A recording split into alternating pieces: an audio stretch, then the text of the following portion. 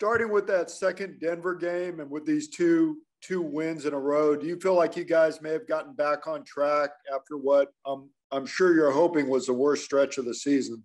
Yeah, I mean, the season is about runs and ups and downs, and that was, it was a tough part of the season. But like you said, we started in the second Denver game, we played well, and that poured over to our next two games, and hopefully we can continue with that. Seeing DeMar hit that game winner, what do you think that meant for the club and just for him personally? Was that the one? Was that the moment that can spark a team and have momentum going forward? I mean, well, that's his job. Here comes, put us on his back and finish the game for us. And, I don't think we needed any more than that game at that time. And, that's what he's here for. How are you feeling at this point and after all these games and after, going through COVID? How are you feeling? I mean, it's tough. It's been a tough season, not just for me, but for everybody. It's just a lot of traveling, a lot of moving, a lot of games, a lot of consecutive games. But, I'm not going to sit here and complain because nobody else is. Nobody else cares. So, we want to push through and we're going to get as many wins as we can for the rest of the season. Thank you. Thanks, Tom. Let's go to Jeff McDonald. Rudy, does it seem like with Lonnie back, he's kind of brought a fresh energy to that bench unit? Yeah, I mean, he's another one of our guys. Having him back is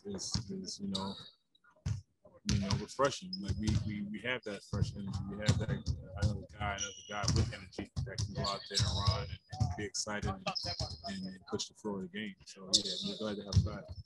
The dunk he had against Dallas, is that the dunk of the year for you guys? Yeah, because we stay on him about dunking. He's so athletic. He likes to do, the little flip stuff he does. To the basket aggressively and look at the outcomes. We were all laughing kind of at the bench reaction to that dunk. Everybody was going nuts, and it just seems like there's such a joy with his play. He surprised us, so it was one of those things that like okay, he's finally getting it. It seems like you guys are having fun with him on the floor sometimes. I mean, is that underrated sometimes, that playing with, like, having fun and playing with joy? Is that underrated with a team sometimes? Yeah, I mean, it's basketball. I mean, although this is our job, I feel like we should have fun with it. I believe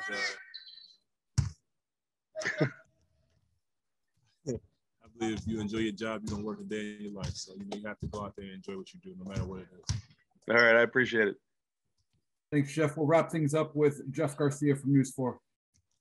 Rudy, just want to quickly ask you, with the crammed season, you mentioned it being tough. Do you worry about injuries as the season goes through? You saw what happened with Denver's Murray. What are your thoughts? We're athletes, so yeah, we prepare for being injured regardless. A lot goes into every game.